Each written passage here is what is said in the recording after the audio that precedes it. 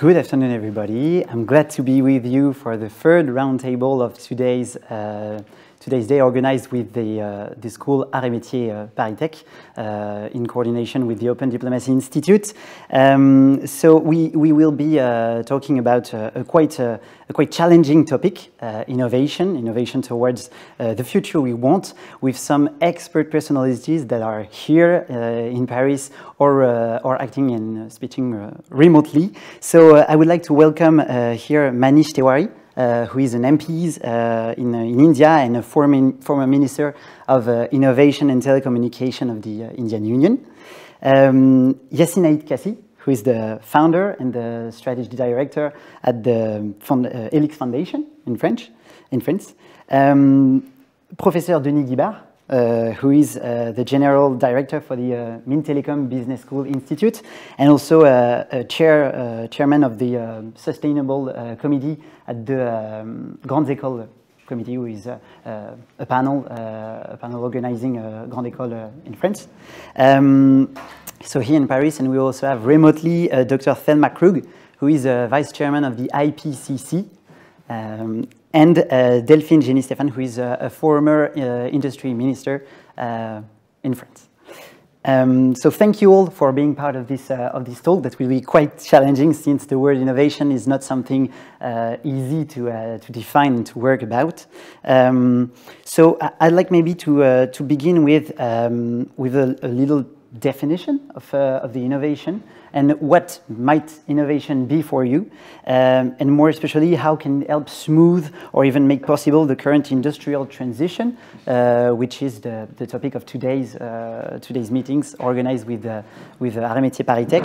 So maybe to begin with you, Professor Denis Guibard, since you are quite close to the academia and the educational work. What would be your definition of the innovation today, and how can it insert itself into these sustainable goals that we want to achieve? Yes. Well, maybe just to clarify, I'm not a professor. Okay. I'm working in the academic world, but I'm not an academic. Okay. I'm working close to the academic, But anyway, referring back to your question, for me, innovation, it's mainly an idea turned into reality, and that is meeting a demand or a market, and then that is changing things. That's maybe the broadest definition I can give of innovation. And then, of course, innovation can go in various directions, and the one we're looking for, especially in this discussion, and if you are looking at the future of the world and our planet, is the innovation that will have a positive impact. And then we will, I guess it will be part of our discussion, and look at what it means having a positive impact and how we measure it. And that is quite a challenge, but maybe just to get started, that might be enough for the definition of my definition of innovation. And so, thank you. Maybe one idea that might be interesting is, since we have a former minister from the Indian Republic and a former minister from the French Republic, how would you translate the idea of innovation into public policies, and more especially in this framework that are the SDGs? Maybe, Mr. Tewari, you might begin with this. No, thank you very much for having me on this forum. Well, innovation is a fact of life. So if you were to go back into time when the march of civilization starts, each and every action which has been taken in pursuance of that march represents an innovation. For example, if you were to pick up the field of broadcasting, when you moved from the town crier to the drum beater, and from the drum beater you moved onwards to more mechanized forms of information dissemination. You had the printed word first, which is when machinery first started getting used. You then moved on to radio. You then went on to television and on to social media. So therefore, I'm just picking up one genre. So the march of humanity in each and every genre represents stages of innovation. Similarly, there have been innovations in the means of war. So therefore, when you moved from, let's say, very primitive weapons to weapons which were made of iron and steel, and and then you moved onwards to cannons and stuff like that. So innovation actually, I think, is a very natural progression of how human beings have shaped their lives and shaped this planet. Quite clear. And so maybe Mrs. Gény-Stephann, you might give us your point of view on this process, this march of humanity, as you said, Mr. Tewari, on innovation from a European or French perspective? I would say my point of view is really that innovation and innovation to support the SDGs as something a little bit specific, which is to be led, to be directed to long-term goals. And it's not always easy for industries, for private companies to take investment decisions, because most of the time this kind of innovation requires huge amount of investment. So it's not so easy for them to take these decisions. It's tough choices to be made. And I think the governments need to help frame these long-term goals, help give incentives, help give framework to show the path, to invest in the right direction for the long term, to build coalitions, because we sometimes need to have several players, several countries involved to get to the critical mass and to get to the right technological level. So I think the government role is quite broad. Quite clear. Thank you, Mrs. Gény-Stephann. Since you mentioned the idea that the governments should participate in this, in implementing this innovation and to frame it, what I might ask Mr. Kaci, how are the foundation, the firms, and the private sector, I would say, in a broader sense, would take a part in this, and especially to coordinate with the governments towards these sustainable goals? First of all, for me, innovation is transformation, and it's not just technological innovation. You know, when we hear innovation, we think about technology, exactly like sustainable development. Some people think about ecology or environment. Innovation is transformation. It means that the sustainable development goals are also an innovation. And of course, it means that the company has to change the model and to transform themselves in a very short term. We talked about the long term, but the sustainable goals are for 2030, and we have signals of the emergency that leads this innovation. So it's really, we refer to this, maybe the most important SDG, that is the goal 17 about the partnership. And it is very important to have this vision between the private sector and public sector to engage the necessary transformation through innovation, because without innovation, we can't go fast enough. We can't change the society with the generational change, but for the goal we face, that is very short, we desperately need this build back better innovation with this short-term decision that we have to take now. Yeah, okay. So that's quite interesting that you mentioned this innovation timeline, because it might be in discordance with the current emergency, as you said, the climate emergency, the environmental emergency. And so I might ask Mrs. Thelma Krug about this, since the IPCC mentioned timelines that are quite short and that might be incompatible with innovation. Do you think that we have the time to build on this innovation, on this process, or should we act right now and not rely that much on innovation to save us in this climate endeavor? Yes, thank you very much Jean-Baptiste. Yes, indeed. Yeah, you mentioned the IPCC now pushing for time. We don't have too much time, and especially for all sectors of society, industry inclusive. So we are thinking about system transitions that, for instance, for the industry, it will encompass a lot of innovation, I would say, but not only. So maybe we have technologies that are available now that could be retrofit, that could be updated, that would not have to rely necessarily on innovation. So when we are talking about 2050, imagine us pushing to net zero globally for CO2 emissions, and also pushing for other greenhouse gases to be dramatically reduced. And it's interesting because the IPCC report has assessed in the literature that for the industry, it is possible.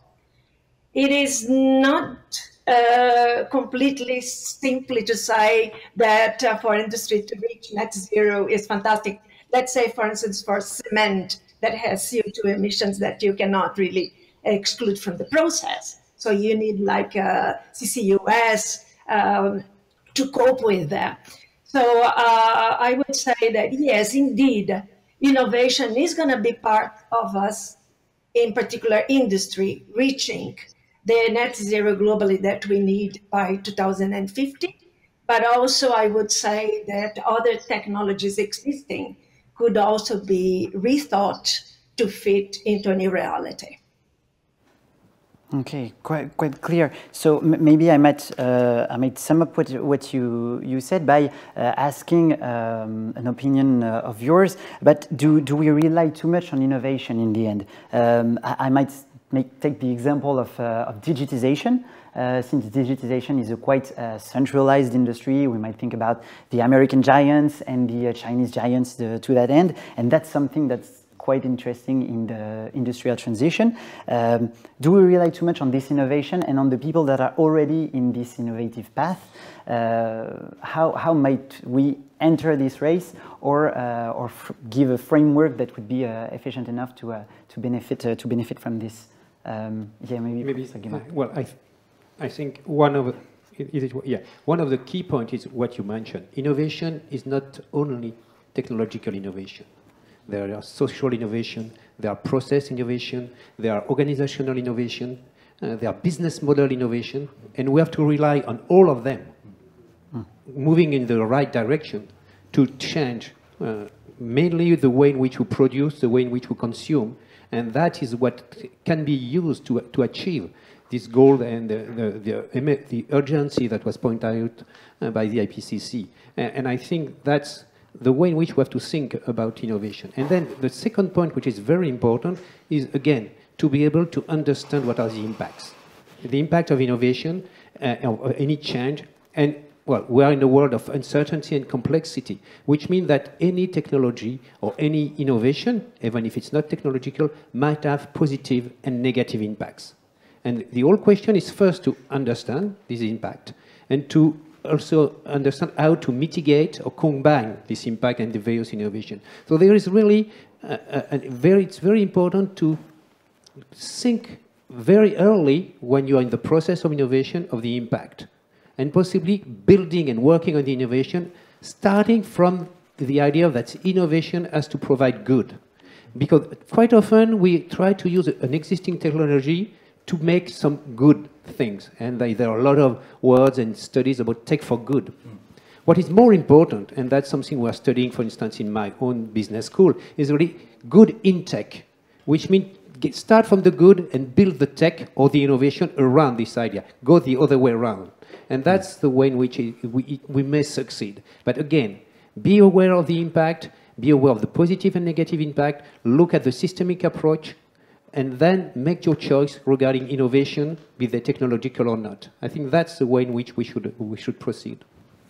Yeah. But to come back on your question, because you talk specifically about the digitalization and the digital, we just spent 1.5 years very strange with this systemic crisis and the pandemic. And from the climate point of view, it's the first time since World War II that we we had a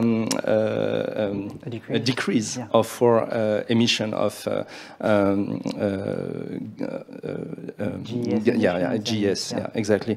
And the only thing that maintained the society during this period was the digital that was not made for at this moment, and we all experience that all the meetings and all the digital, all the remote meeting and so on, and we could go through this, and this is not the crisis we could fear during the pandemic. Right now, we are starting back, and that's a problem because we are also increasing the emission. But we learned a lot about new ways to maybe create value. And you talked about the centralization on American companies and Chinese companies, but there is right now a very new phenomenon that is all based on decentralization. And it's very interesting also to look at this, not only on the innovation point of view, but also on how it could be used to achieve the global goals, because it goes very fast, and there are a lot of new actors, and it can be also a new framework to think about, to be very helpful for these goals. It's really interesting, and you mentioned the fact that it's going very fast, and that we need a common framework. And so that might give the question: are we all fit for innovation, and should we pursue this common framework? I would say maybe, Mr. Tewari, since you are a minister from a country that is quite strong on digitization, from the skills point of view, worker skills, and from the ecosystem, do you think that this common framework might be achieved after a pandemic that forced all countries to focus on their national and sovereignty goals? Is it something that we might achieve in the framework of innovation? Well, COVID-19 was a disruption, and it was an unintended disruption. Digitization was one of the ways that you possibly discovered in order to surmount that disruption. But to say that it can become a template for the future, I do not know as to whether that really would be possible. Because there's been a rebound from digitization. Increasingly, as was mentioned, people are opening up, not only because digital means are not available, but primarily because people live in societies and they want to physically meet with each other, they want to see the other person, they want to see the nuances and the smiles and the frowns. So therefore, to that extent, I think there's a great amount of fatigue with whatever paramateria, Zoom or any of these platforms really provided. But there is a larger challenge. You see, every industrial age has come with its own set of challenges. If you rewind back to the first industrial age, when the steam engine came into existence, it had a hugely disruptive effect on society. And therefore, when you had a concentration of factories in urban areas, you had movement of people who came to work in those factories. It ended up creating urban ghettos and brought over the problem of urbanization. Similarly, the second and the third industrial age came with its own set of challenges. The fourth industrial age, in fact, the one we are in, is going to be extremely complex. And the reason why I say that it's going to be extremely complex is because if you go by a World Bank report in the context of India alone, automation is going to lead to 67% of the jobs in manufacturing alone becoming redundant. So therefore, now if you, let's say, top up automation with artificial intelligence and robotics and whatever innovations are there in the pipeline, essentially what are you going to do with the 8 billion people who inhabit planet Earth? So you need to find an alternative paradigm. You need to create an alternative economy in order to consume the energies of those people. And in a very different format, we have something called the Progressive Alliance, which is the alliance of progressive political parties around the world. And we've been very extensively working on these alternative frameworks in order to ensure that how do you keep people gainfully employed.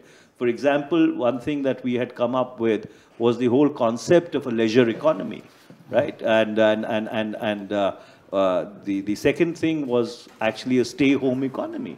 So essentially, it's not that with automation, people are going to disappear. The work which people do may disappear, but people are going to remain. So how do you deal with that problem? I think enough attention is not being paid to that. Exactly. And you wanted to react? Yeah, just because in history, maybe people are not also made, or we maybe don't come on Earth to just have a job, but to have a life. And I think these goals can go also together, because if a machine takes your job, maybe your job is a machine job. And it's a kind of a human challenge we face today, because we know we have to slow down on energy, we have to imagine maybe new kind of activities and produce, of course, an economy based on that, but maybe not based on industrial jobs. And this is how it changed in the 30 last years in countries, the OECD countries and France. And I think it's also a step to go to a more sustainable and less polluting economy. Yeah, that's moving to a dematerialized economy in many respects. But bearing in mind that behind the scene, when it's dematerialized, it remains a bit of hardware and a bit of material being used and energy being used. So, but that's certainly the move we were going to see. Again, and we were talking about digital world. Digital world can solve a lot of issues, can make the world keep going, even with all the difficulty you mentioned during a pandemic. But remember that not everybody is in this digital world. A large amount of the world population is out of it. And so any change we're making based on the digital world has also we have also, when we are doing that, to take into account that it's not addressing 100% of the population of the planet. That's really interesting, and so I think that one underlying thing that you mentioned under this is the question of trust, because there is quite a paradox here. I think innovation is a positive word. That's something that unites all of your intervention. Innovation is always seen as something good, but there might have some problem of trust with technological advance, which is something quite an under category of innovation, as we mentioned. And so maybe I would. No, there is a real challenge of the digital divide. So therefore, there is a digital divide on planet Earth. There are people who are a part of the digital economy or the digital paradigm. And there are lots of people who are out of the digital paradigm. And if you happen to be poor or underprivileged in, let's say, large parts of the world which are developing, it impacts the education of children, access to education, access to various other services, primarily because they do not have the smartphones or the internet connectivity is not there. And so therefore, if you really want to move into a digital world, there is a lot of work which will have to be done in terms of upscaling the infrastructure in order to be able to involve everybody. And then there are going to be all kinds of regulatory issues around that. Let's not forget, what you see in the digital world is only the flora and the fauna of the digital world. The underlying hardware is still controlled by sovereign states. And they have their own imperatives. The classical example is China, which firewalled the internet and has turned it into a huge intranet. And so therefore, like we saw the rise of the internet during our lifetime, you may see the balkanization of the internet leading to its demise. You know, it actually getting split up into hegemonistic spheres or based upon religious and cultural identities. So there are a lot of challenges that we've not really thought through, which require a huge amount of intellectual input to be able to come up with not solutions, but at least even policy frameworks, which then governments and other policy makers can start dealing with. Yeah, exactly. And you mentioned the regulatory issues that are, I think, something at the core of our discussion. And maybe I will ask for the opinion of Mrs. Gény-Stephann, since you have a quite double experience, both in the public world as a former minister and in the industry as one of the executive of big industrial company. What would be your opinion on this regulatory issue and the thing that we need to implement it to guide innovation towards the future we want? Yes. First, I'd like to react and add my voices to those who spoke about new divides, new challenges. I think in our societies, for example, there will be a new divide between people able to work from home and people who are not able to work from home, especially in the industry. So this is, this change in the way of life of part of the population, part of the working population may create also new divides, and it calls for actions to make those industrial jobs much more attractive, and to push on training, to push on the quality of the conditions in which the workers are working. So this is also one point I think that will be on the agenda in the coming years. Regarding the regulation and the trust, the lack of trust we see in the population when innovation emerges, I was quite struck to see in France the reactions to the 5G network implementation. I understood that now innovation needs to be explained differently, needs to be prepared in the population differently, and needs to be regulated differently. So with a longer term vision, with an approach that mixes different scientific knowledges, but also sociological approaches and experts to help bring, explain, and adapt innovation to bring the best to the citizen and to the countries. Excellent. Thank you, Mrs. Gény-Stephann. Maybe you mentioned a call for action, and I think that's a key turning point here, since we have Dr. Thelma Krug, and that I think the IPCC report that was recently presented to the world, released exactly, was a call for action like no other that we've seen in the recent years. Dr. Thelma Krug, do you think it is enough, and do you think that these results have been understood enough by the policymakers, the big firms, and the big industries that are quite prolific in terms of GS emissions? Yeah, thanks, John. Well, if I take into account the responses that we have had in Brazil to the report itself, it has been great for industry, for businesses, for the civil society. I would say less for governments, but I think this is a process. But the sectors that I mentioned reacted very, very strongly. So I think that yes, it's reaching their hearts. But Jen, if you allow me to come to a previous question of yours, which I think is important. When we started this meeting, you asked for the definition of innovation, and it was given as an idea turning to reality to meet the demand of the market. That really touched me a little bit. And I'll tell you, right, because I'm also being, supported by the IPCC assessments. So, and then we say that technological innovation and the financial systems, they are highly responsive to short-term motivations, right? And normally responsive to market demand. And this is also supported by the purchasing power. But the point that I want to make is that only indirectly it responds to the needs, and particularly of those of the world's poor, and operate within a time horizon that does not take into account the potential needs of future generation.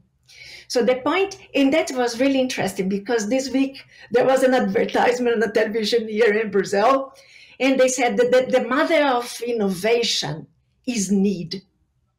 And, having assessed the IPCC on innovation and having come up with, with this lack of looking not only at the market demands, the push for, what the market is moving us to, but the needs, and the needs are differentiated. Me coming from a, developing country, also have to look from this point of view. Okay, the second point that I want to make is the role of international cooperation. This is really a basic thing. So international cooperation on technology, including the technology transfer, when it doesn't happen autonomously, right? It could be very helpful in creating innovation capabilities in all countries and allowing them to operate, to maintain, to adapt and regulate a portfolio of mitigation technologies. And then IPCC really provides some case studies that shows that this is possible. There are challenges, yes, there are challenges, but there are opportunities as well. So I think that these 2 points, innovation is really key, but also behind it, we still see inequalities because not necessarily the research and development potential or capability of the countries is leveled. And so this is why I was mentioning international cooperation as being really key to leverage and reduce these inequalities around the world. I hope this is helpful, and sorry to coming back to some previous questions of yours.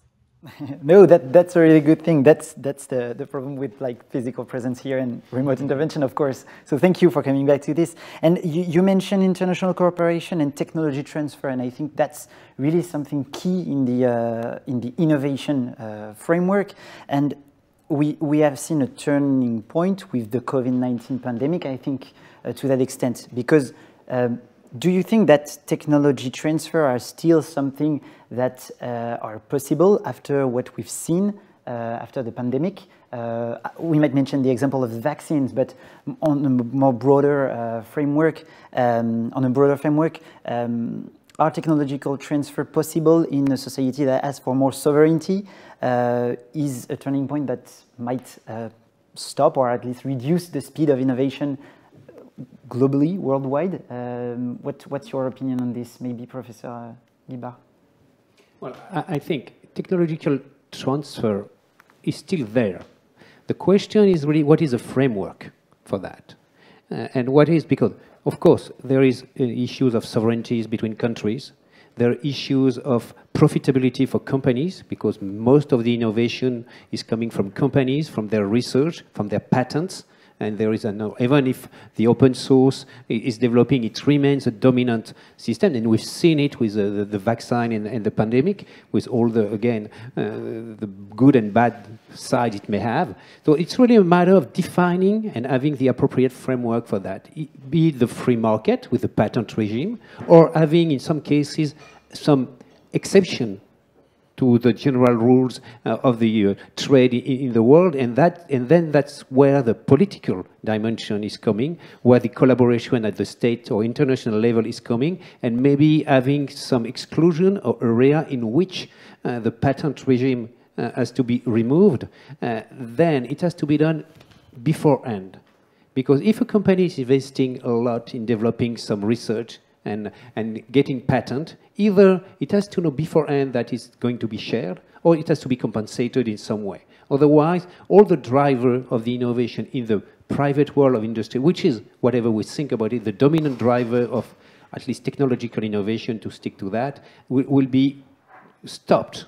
And so we have to be very careful on that to find the appropriate balance. And again, it's really a matter of political will and political organization, I think. But political and politicians may be better placed than me to answer that. No, I think you make a very, very fair point.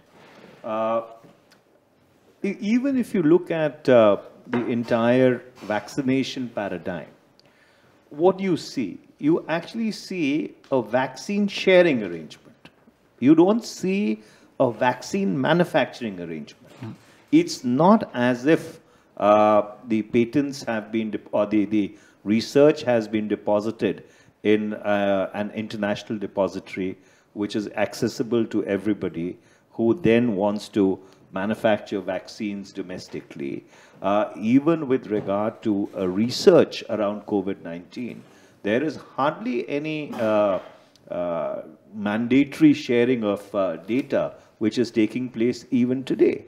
And that is primarily because the companies which have invested billions and billions of dollars into research and developing those vaccines, they are answerable to their shareholders. They are answerable to their boards. And obviously, they are not in it for philanthropy. There is a definitive profit motive which drives it. Now, therefore, under those circumstances, if, let's suppose, in a once-in-a-century pandemic, this research then has to be shared around all the sovereignties or the Westphalian geographies around the world, so that they can start manufacturing domestically rather than being dependent upon import from some country. Obviously, there will have to be an element of compensation, which will have to be built in. And those are the frameworks that we really have not studied, because eventually the entire patent and intellectual property regimes have been primarily put in place to ensure that your intellectual property is insulated and protected from any kind of piracy or unwarranted use. That's why I was saying that, you know, these are the regulatory challenges, these are the thought challenges, which we've not really applied our minds to, even after going through 18 months of this pandemic, which should have been a trigger for this kind of thinking. Of course, and that might make me think about something that one of you said beforehand, that we need a lot of resources in order to implement this innovation, and resources is something quite global that falls under different regulatory pathways. And so, how can we measure this need for resources in order to have an innovation that is sustainable for the industry? And I would even open quite a Pandora box with a specific question that might be: is the future of innovation in the industry low tech? Because we are speaking about like innovation quite in a high level when we remain on the technological topic. I think that Thelma Krug raised the point of innovation and inequalities. In the end, if we want innovation to be a social driver, does it need to be low tech in order to solve this problem of inequalities? If I may, well, I don't know. It all depends what we call low tech. What we need is low resource consuming innovation. But to consume less resource might be possibly more sophisticated in terms of innovation and in terms of technology. So it's not necessarily low tech. It's low resource consumption innovation we need, because we know the resources are finite. Even if we make progress in many things, unless we go to a fully circular economy, which I don't think, and even we will reach the limits of physics anyway. So we really have to think low resource consuming innovation and technologies. Yeah, maybe you wanted to react. Yeah. No, I agree with Denis, because on this topic there are also a lot of beliefs and stories, and it's also the answer to what was said about the 5G. The problem is innovation is not just a story; it's a tool to tell a story. But if you don't tell the story, if you don't tell where we are going, what is the goal, what do we want to achieve, there can be this misunderstanding about one specific technology or the debate between low-tech and high-tech. And as Denis said, a high technology is designed to use less and less resources. If you see an hard disk from 20 years ago, and if you see the equivalent today, you see how this exponential curve of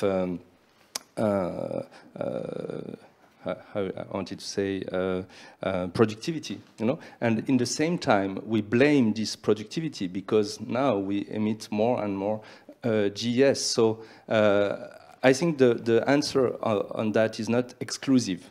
We will need both for different application.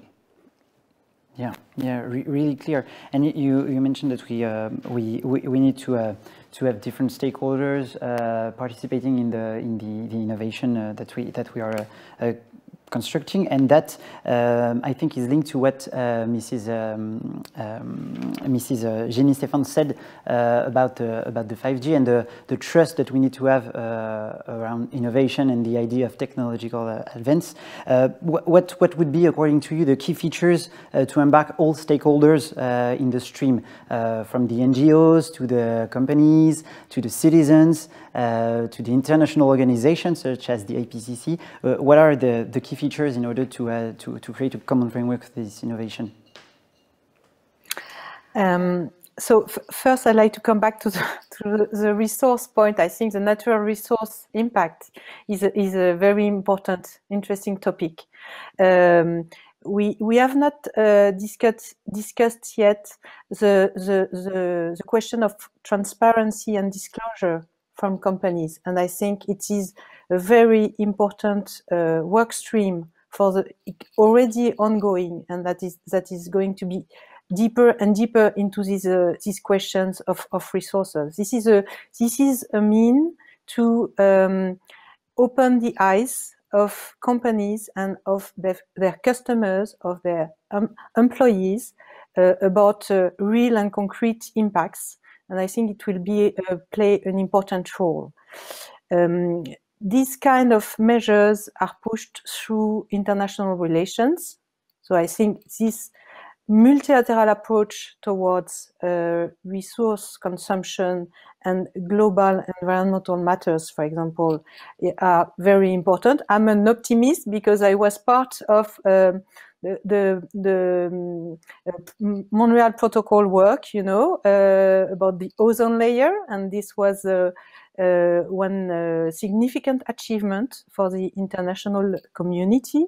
I think that also the Paris Agreement, the COP21 agreement is a very positive sign that we have entered a new era of international relations where governments and NGOs are able to embark industrial companies and to obtain significant commitments.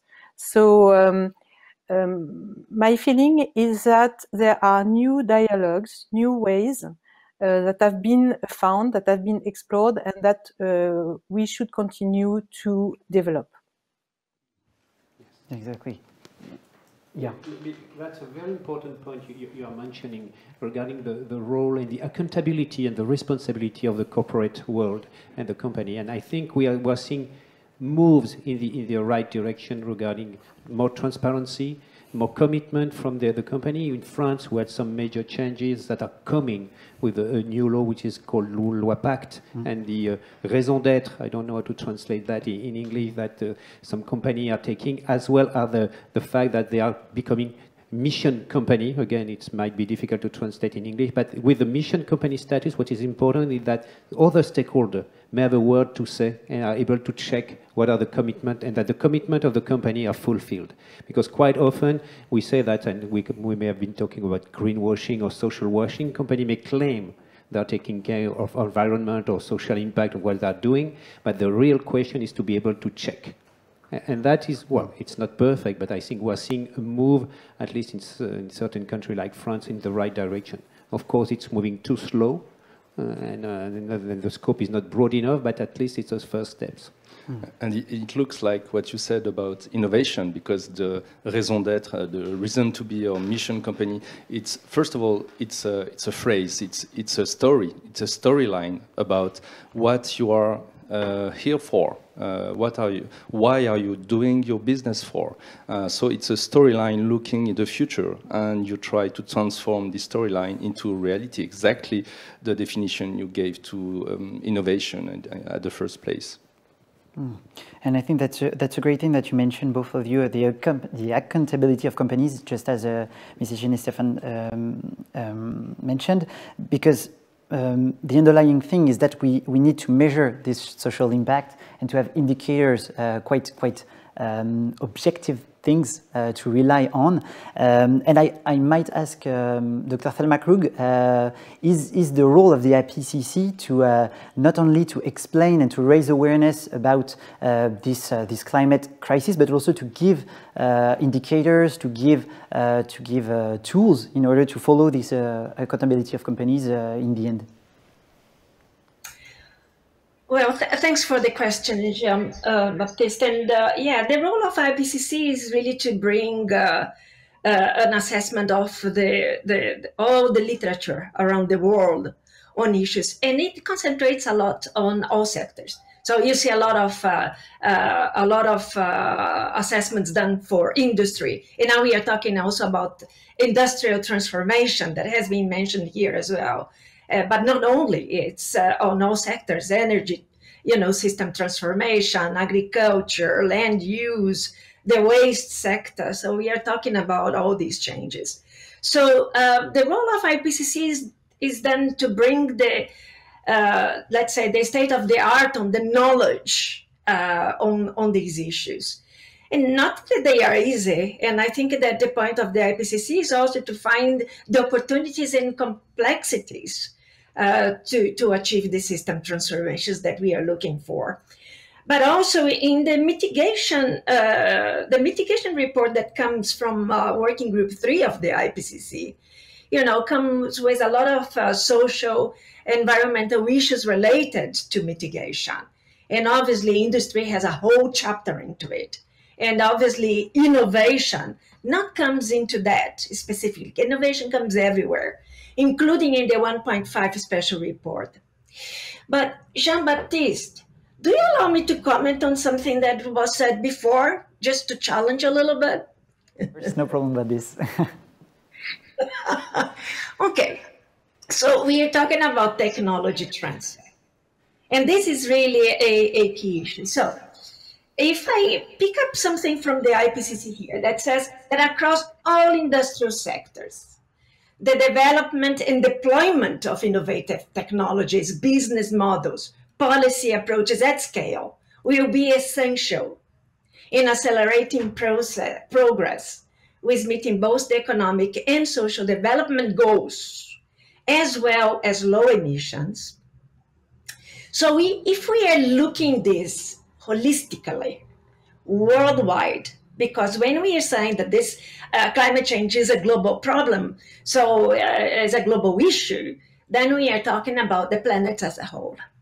And I already talked about these different capacities, in particular research and development, not only because of the capacity, technical, academic, let's say, capacity, but institutional as well. How can the government support those kind of activities that would, somehow allow all the countries to be engaged into this?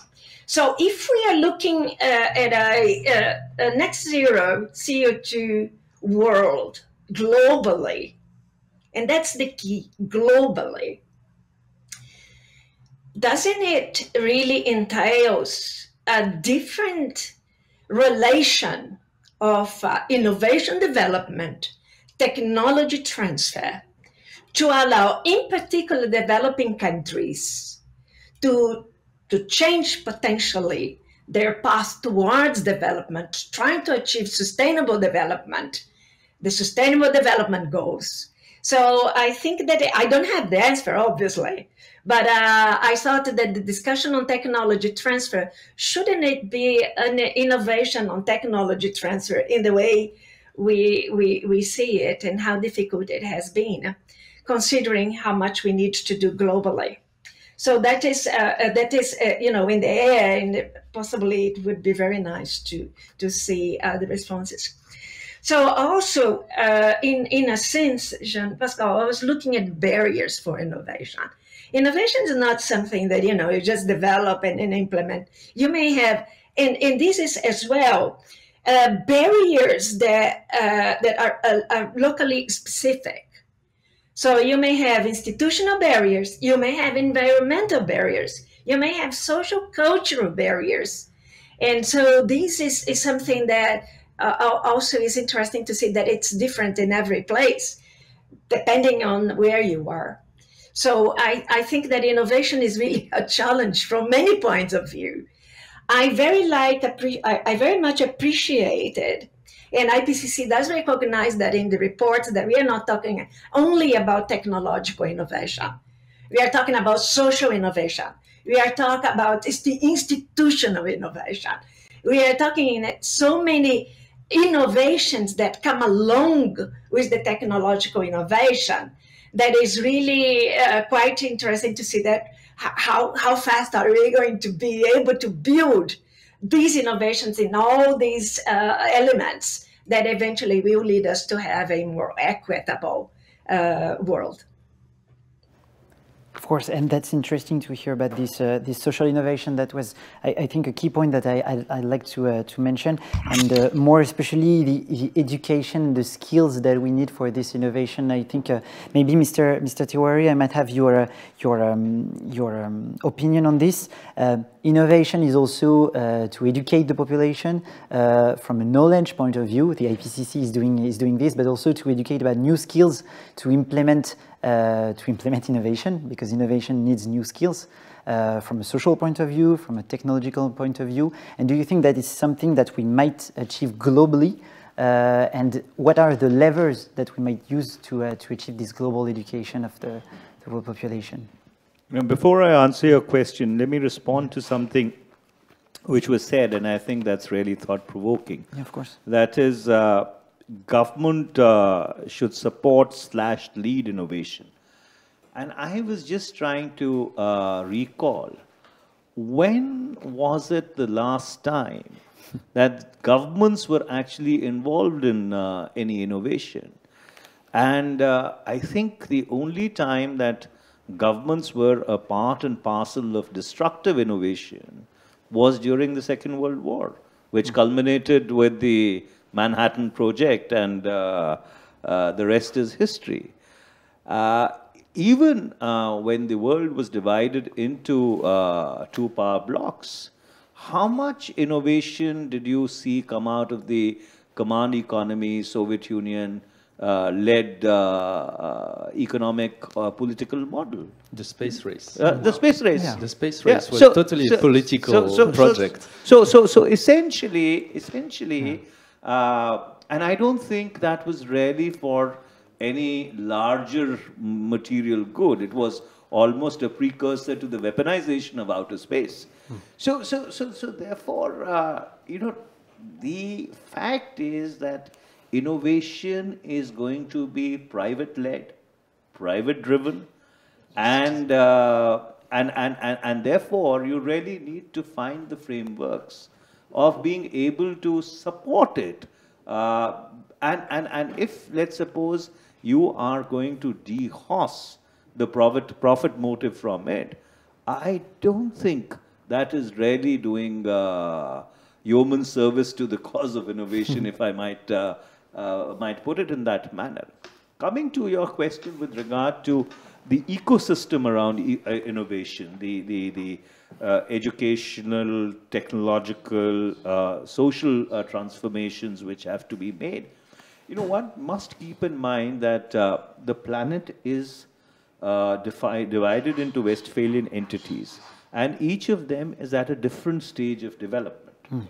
While a number of developing countries, including India, in the climate change debate, have moved from the separate but differentiated responsibilities to voluntary goals, and now we are talking about net zero. But the fact remains that, and I'm not doing any victim shaming or finger pointing, but the fact remains that the more developed part of the world has a larger responsibility in order to both mitigate the impact of climate change and possibly create those frameworks where this technology transfer actually starts taking place. Because given the manner in which the entire legal, regulatory, intellectual property, patents regime is structured, and after the Washington Consensus, when the new liberal economic order held the field, you essentially made everybody adapt or adopt that particular template. Till the time you don't have a fundamental reconfiguration of all these regimes, you are not going to really see that technology transfer take place. Very interesting. There is a lot of things here, I think, that are quite interesting. You wanted to... We may discuss a lot the role of the state in innovation, and even including in the technological product and services innovation. It may depend across countries, the role. And even in France, I think we still add some example post-World War II, where there was some major technological innovation that were state-driven. But that's not really the point. I think what is most important today is the way in which the state can be pushing and supporting innovation in various ways. That's the real challenge. And there are, of course, the classical ways, either regulation, in one way or another. There are all the fiscal and the financial incentive that can be given. And I think there is a third mission of the state in many countries, which is education. And again, training people for education as well. And education can have a lot of dimension. It's, of course, the education to help people design and be innovative, and mastering some technologies. But not only, again, don't forget what we said at the beginning, innovation is not only technological. So understanding and be able to measure and anticipate the impact, and identifying, and not maybe only the market, but to get back to the point that what meant by Thelma, the needs as well, is also something you have to be educated to. And if we just refer to climate change, which is a big issue of the day in our discussion, I think we need to be able to train and educate all the people regarding what it is, what are the implications. And if I take my hat as the chairman of the Committee for Sustainable Development and Corporate Responsibility from the French Conference des Grandes Écoles, the higher education institution in France, I think we cannot imagine today that we have a student graduating from our higher education institution that are not fully aware of what the ecological crisis and the needed ecological transition is. And not only be just given some clue, but really understanding all the impact, the decision, and the action they are going to take into the company. And there are going to be people at high position in the companies, not with higher impact than on average. So they have really to be educated on that, to understand all this impact and to be able to guide the company in the right direction in that, and to go for the good innovation and go for the best decision, taking into account not only the P&L and the financial result of the company, but having the broader scope, which again leads us to a key question, which is measuring the impact in a global dimension and not only the financial one. And we're still looking for what are the key indicators to measure that. And if we just take the example, and it's quite complex, if we just take the example of looking at a life cycle analysis of a product, there are 12 or 13 dimensions. How we combine that to make a decision. And if you add that's only the environmental, if we add the social impact and the economical impact, it makes decisions very tough to be made. But we need to train our people to understand this complexity and to be prepared to face it. Exactly. That's also where the Sustainable Development Goals are also a framework and a lot of indicators that can help all the states and all the companies and all the citizens to have a common roadmap for this innovation. I think also it's one of the key issues of these goals, and it can be also be used to that. Do we does the social issues are well addressed, the gender equality and so on, and it can be also be this framework for innovation. And that's something really interesting. I think we talked about like the state responsibility, the need for educated people and executives. And I would have a question for Mrs. Gény-Stephann remotely. Would the COVID-19 crisis a catalyst for this? Because we've seen like states that organize their economic plans in order to bounce back after this pandemic by selecting key features and key topics, key fields in which we should invest, and invest in a broad sense. I mean by this financially, but also socially. And do you think that this pandemic will be a catalyst for this innovation towards the future we want? First, I would say that governments have already played a significant role, especially in Europe, to shape the path to less environment impact by industries, by creating the carbon markets, for example. Of course, tax policies that are quite important for industrial and energetic policies. So it's already, I mean, very high on the agenda of the government. Maybe the COVID crisis has created an expectations for governments to channel their resources, because huge resources have been deployed, and the population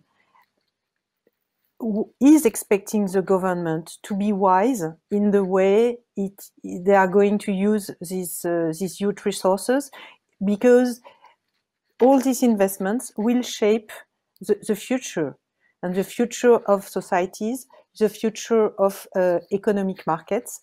So yes, I think COVID is accelerating the consciousness about the responsibility of government in the way they channel resources and in the way they implement regulation. Very clear, thank you. So maybe since we have about 20-25 minutes remaining in our roundtable, I might take the questions from the audience, since we received quite a lot. So the first one, I think that is rather interesting, since we were talking about the state's responsibility, will be taking into account what was said. How can we encourage developing countries to innovate or transform their industries in pursuit of the ecological transition when they have other structural problems that need to be solved?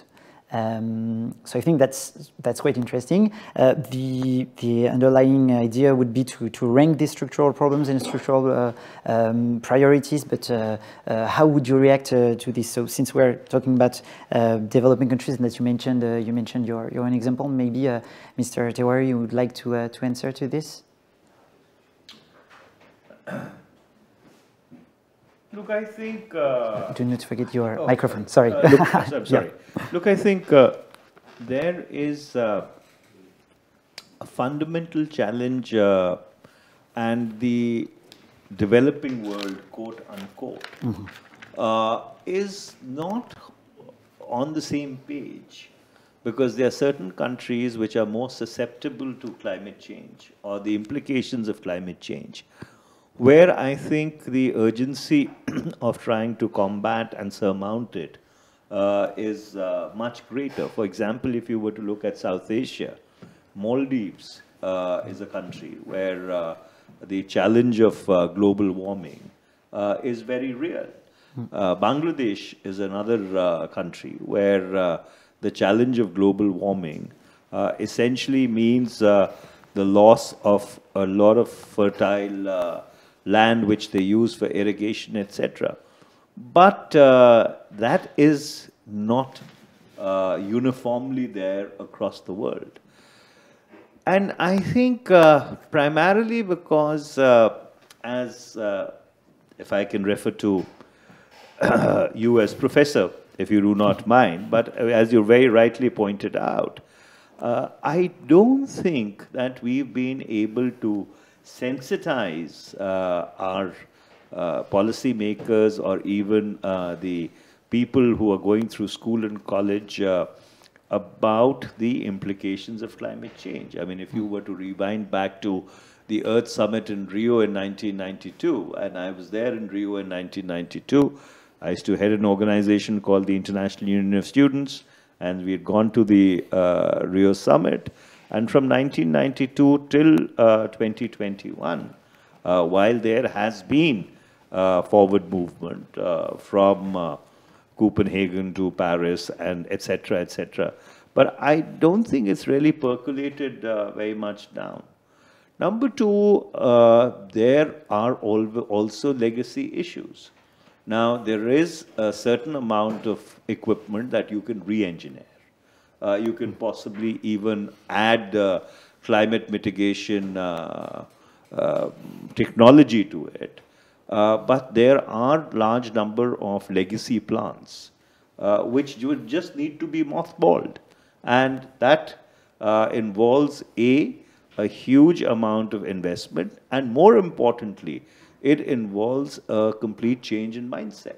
So therefore, are countries willing to move from hydrocarbons to renewables, skipping over intermediates? Now, these are policy questions which I don't think have been really debated and answered. Until the time you do not have a substantive part of the world, notwithstanding whatever they may have said in Paris, really on the same page, trying to implement things on the ground, I'm afraid we are still a long way from the objectives that we've set out for ourselves.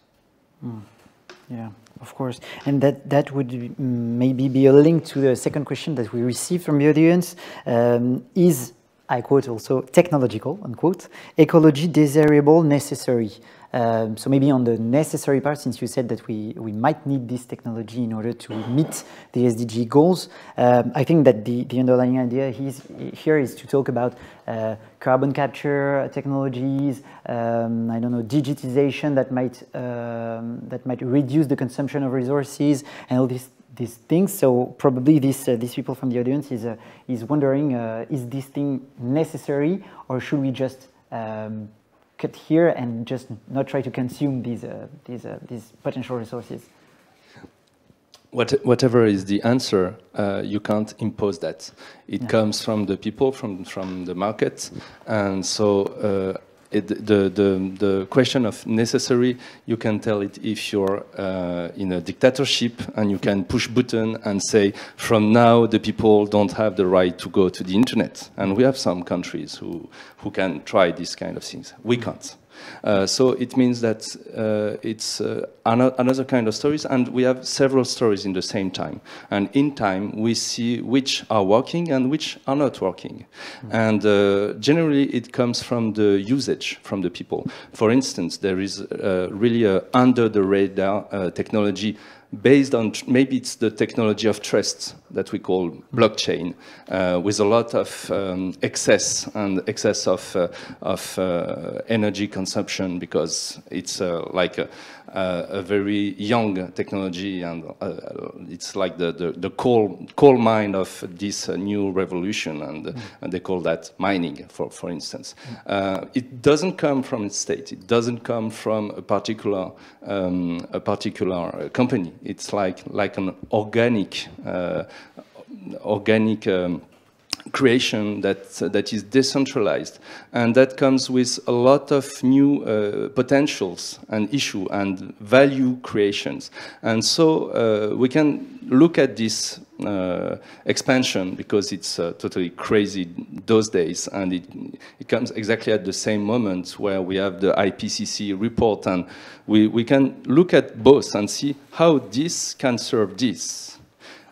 You can't, of course, you can have regulation and you can make laws about that, but it goes faster. And if in this time there can be a solution to address the problem we just talked about, it can be very, very quick.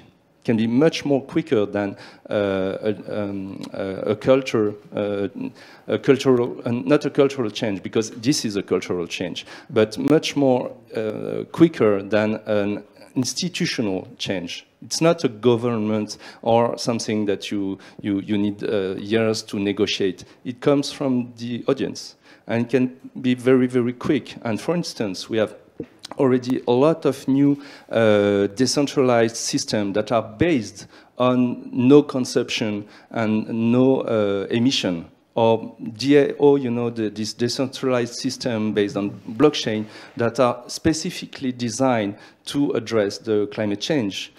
At the COP26, there will be also NFT production of a new collection, especially based on combat on climate change. And this was totally under the radar like 1 or 2 years ago. So this is also what is thrilling with innovation, is that you don't necessarily know where it will come from. It was not decided by a state, it was not decided by a single company, but this is something that people needed.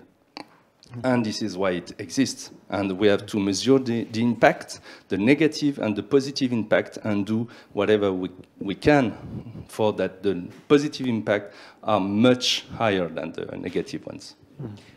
I think if I refer back to the question of ecological technologies and are they necessary or mandatory, my feeling, my personal belief is that technological solution will not solve the problem. Let me explain it. The problem is, on one end, reducing climate change. The second thing is mitigating and adapting to it. Of course, technological solution will help in many respects to that, but it will be not enough. And I think the real thing is we have to change the model. We have to change the business model. We have to change the model of consumption and production globally, which means that we have to globally consume less. And then we come to the question of how we share this consumption between all the people and all the countries. And of course, the balance will be different according to the country, which means that we really have to change the model within 20 or, well, we have the Agenda 2030, or we're talking with the IPCC report 2050. That's a time frame in which we have to change. And whatever technological path we may see, it will not be enough to meet to reach the target. So it's really a deeper change, and we need innovation, which is not technological innovation, which is social, economical, process, governance, business model innovation to meet and tackle this big challenge we are facing. Really clear. And you spoke about an ambitious time frame that would be this 10 years, 20 years time frame. We mentioned a lot of time during this talk the regulatory framework in order to help this innovation to be of help in this transition. And I would ask a question: is technology and innovation in a broader sense going fast? Too fast in the end for regulation? We mentioned, I think that you mentioned, Mr. Tewari, the space race. That is, I think, an interesting example.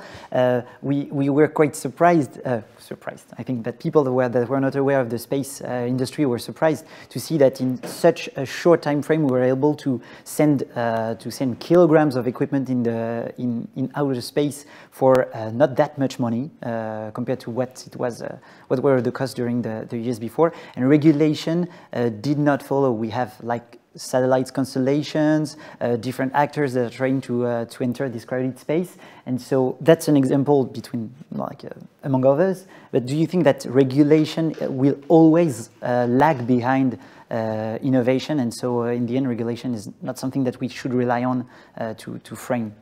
Well, that's a given. Yeah. Regulation has and will continue to lag behind innovation because the march of technology is far, far quicker and swifter than the human endeavor to capture it in some kind of a regulatory framework. But that does not mean that a regulatory framework is not imperative. For example, you talked about space.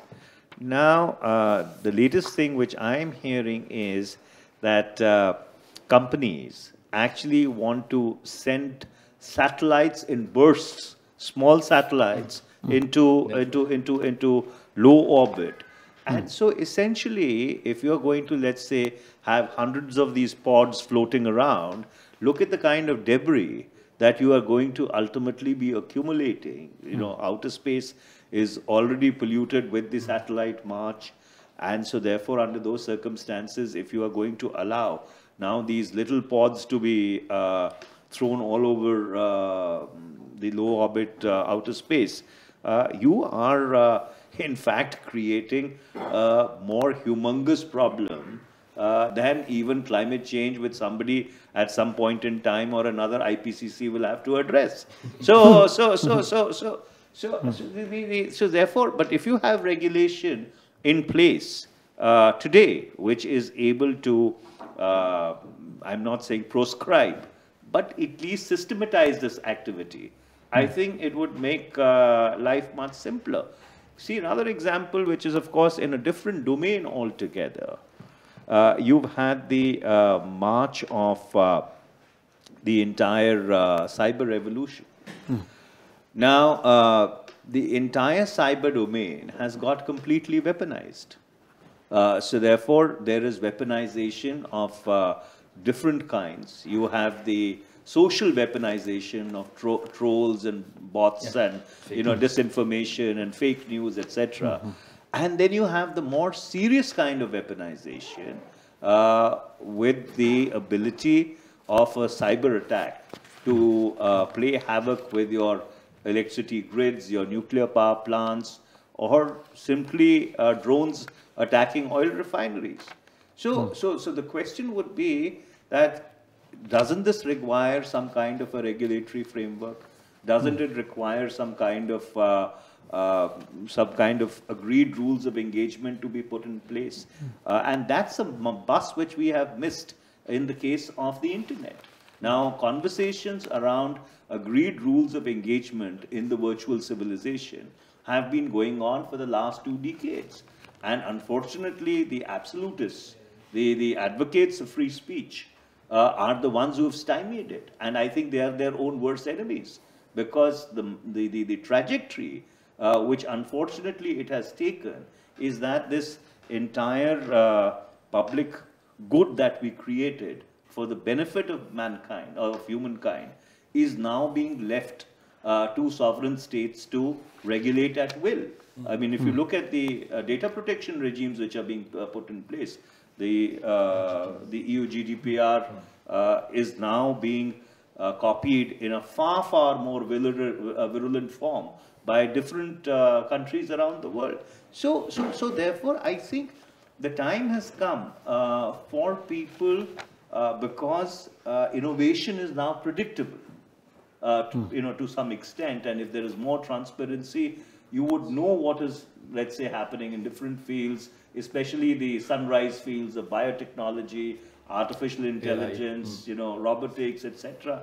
And you require super specialized people who need to look at all these areas from a regulatory perspective, and very early on. Yeah, I think you need research, academics and faculty to work on that, not only on the technological aspect again, but all the other social, regulatory, ethical aspect.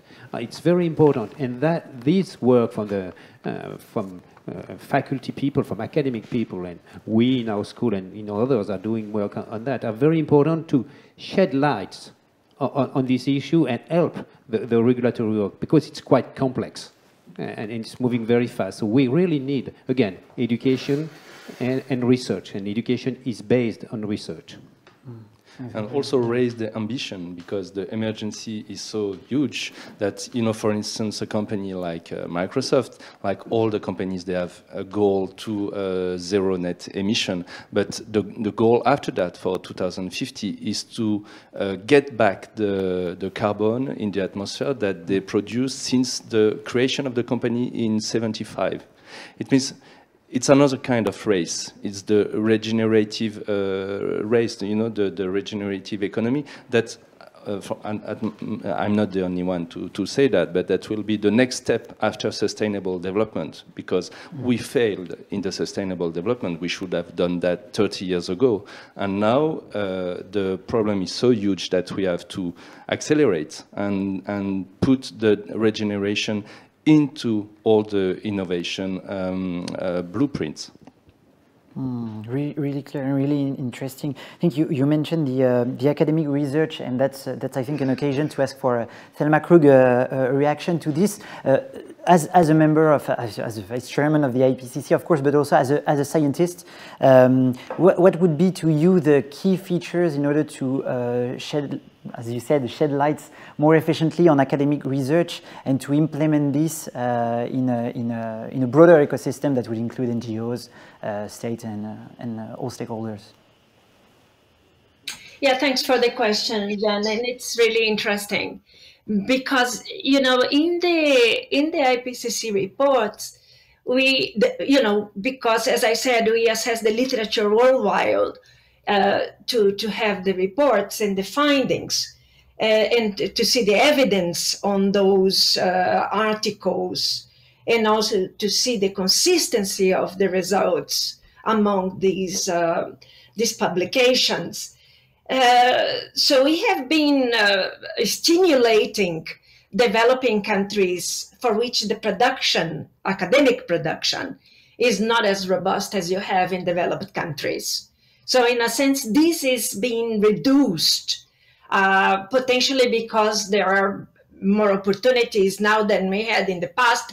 And moreover, you see an increasingly number of developing countries participants in the assessments of the IPCC, in the reports of the IPCC. Obviously, we always look for geographical balance, exactly to avoid to have a biased vision and to promote the opportunity to have this balanced literature coming from all over the world.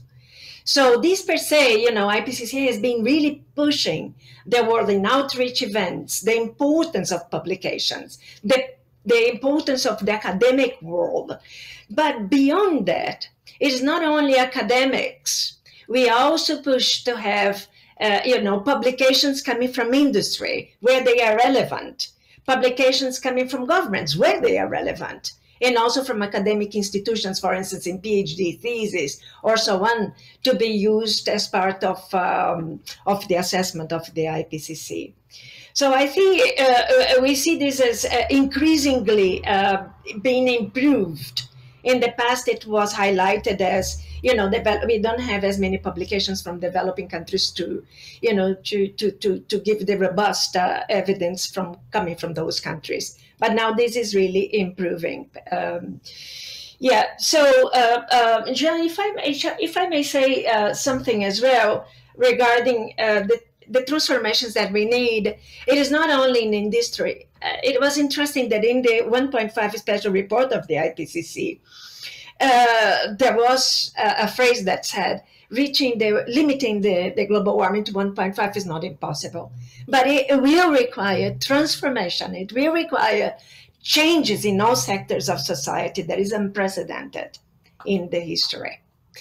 So when we are talking today about innovation, talking about industry, we're talking about a whole suite of transformations that will lead to these huge changes that we need to limit global warming.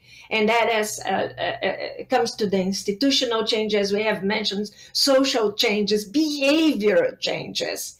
So all these put together to really lead us to a world where we can see the global warming being limited to a level that restricts the impacts in all systems, natural systems, human systems, and so on. Yeah, really clear. Thank you, Dr. Thelma Krug. Maybe I'd like to finish, since we have several minutes, 5 minutes left, on a quite tricky topic that would be a social change, social innovation, since we mentioned during the whole topic that it was not only technology behind the word innovation, which is Uberization. The fact that because of technology, digitization mainly, companies are transforming their business models. That's something that we mentioned several points during this talk, and that states are also reacting to this by implementing new regulation, giving new status to these workers, and that's a social innovation. I think that is that is a key to understand what should drive innovation towards the future we want. Maybe I'll give the floor to Delphine Gény-Stephann on that point before coming back to you here in Paris.